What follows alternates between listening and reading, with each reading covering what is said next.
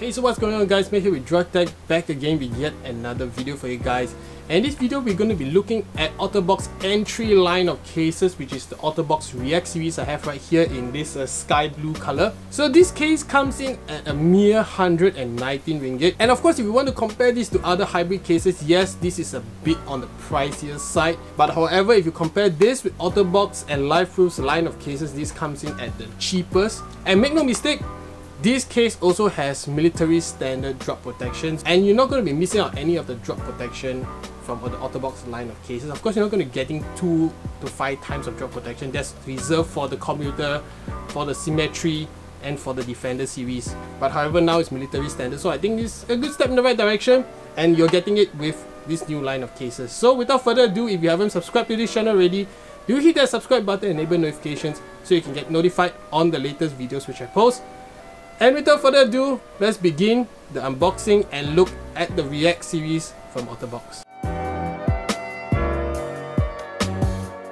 Alright guys, so I'm back and I'm not going to bore you with a lot of talk.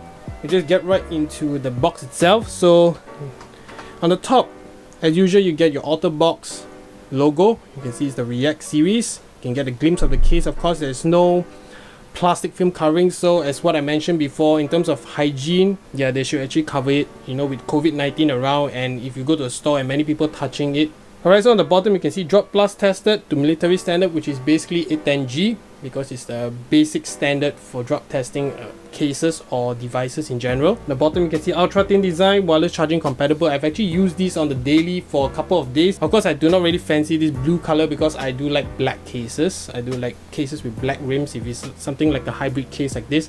But anyways, I had to test it out for this video because I want to give you my honest opinion, and I'll also be comparing it to the ultra hybrid from Spigen later, because I actually used that for a week already. Alright, so on the bottom you can see for iPhone 12 Pro Max, and on the right side 5G compatible. You can see give back and yeah, CSR project. Alright, so on the back you can see Drop Plus, you can see drop tested to meet military standards, hard case, soft grip, pocket friendly design, raised edges to protect camera and screen, and easy on and off. However, I got to mention that the version for the 12 Pro Max is slightly different from the 12 Pro and the 12 Mini.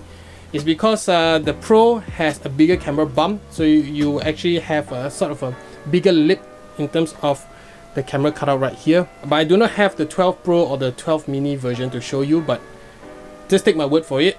Alright, so let's get into the unboxing pretty quick. Alright, so let's see what do we have inside the box. We have some paperwork.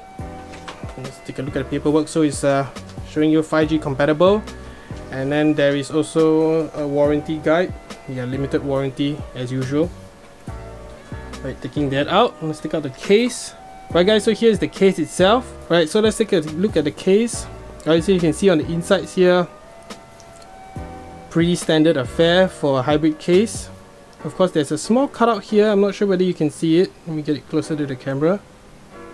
So you can see there's a small cutout here, because Otterbox makes their cases to Apple's standard, so they had to make this color here, and this color is present on all their cases as well. Right, you can see the clear back here is polycarbonate, and this is actually soft TPU. So can you look at the bottom? You can see the cutouts right here, very big cutout for your lightning, as well as your speaker and your microphone. The back, this is a pretty generous cutout, in fact, I should say. Okay, on the right side, let's take a look. So you get Otterbox branding as well as the power button. So this power button is very reminiscent of the LifeProof Next. So if you're a fan of that, then yeah, but I like bigger size power buttons. I do not like the slim ones because I think it's pretty hard to press, in my opinion. Okay, on the left side, you can see volume up and down, as well as a cutout for your mute and ring toggle. On the top, there's nothing. Basically, it's a very simple case. Alright, so let me grab my 12 Pro Max and get it installed. So I like to go button side first. Get it installed, very simple. Just like that. Simple as that. Alright guys, so now you can see the phone inside this case. So I have the Pacific Blue iPhone 12 Pro Max. Okay, let's take a look at the cutouts. You can see very nice and precise cutout for the camera. Look at the bottom, because this is where you would have to charge your device. You can see microphone, speaker, and also the cutout for the lightning port. These will fit many third-party cables as well because of the size of it. Okay, the buttons, let's try the buttons. Buttons work fine. Okay, let's try the volume buttons as well. Volume buttons are pretty tactile, I should say, but not as tactile as the power button. Okay, so let's take a look at the earpiece cutout. You can see right here.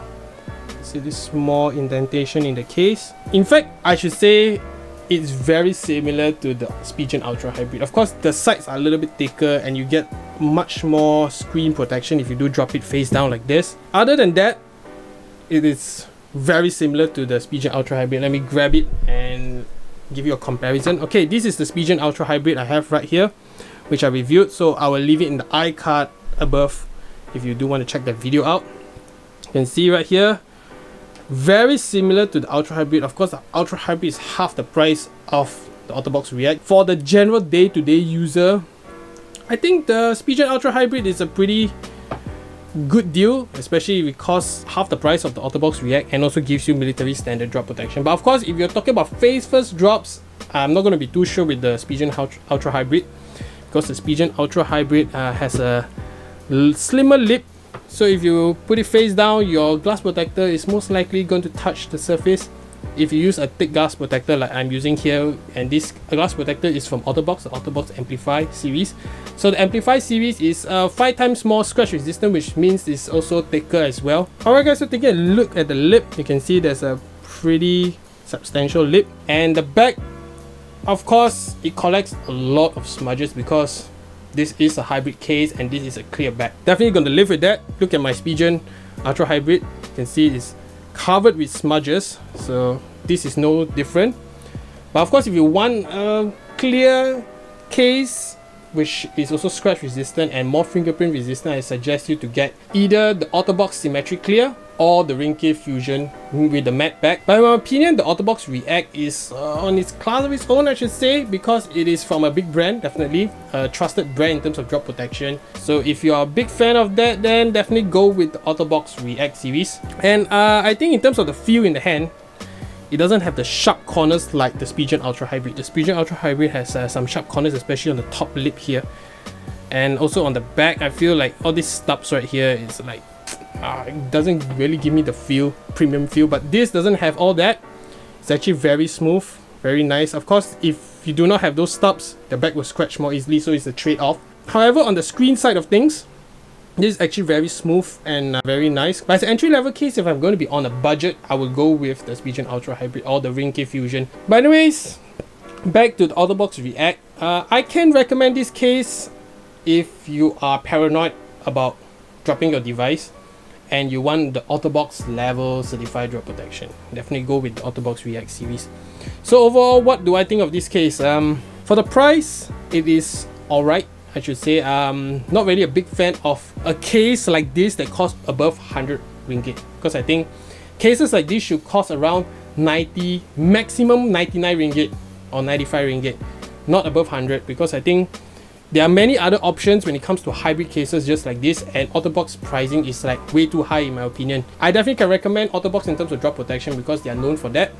But in terms of this kind of casing, I suggest you to just top up another 30 to 70 ringgit and get either the Otterbox Commuter or the Otterbox Symmetry series, and that will give you way more drop protection. Alright, so this concludes my video. Hope you guys like it, and if you did like it, do hit that thumbs up button and also subscribe to this channel for more content just like this, and I'll see you guys in the next video.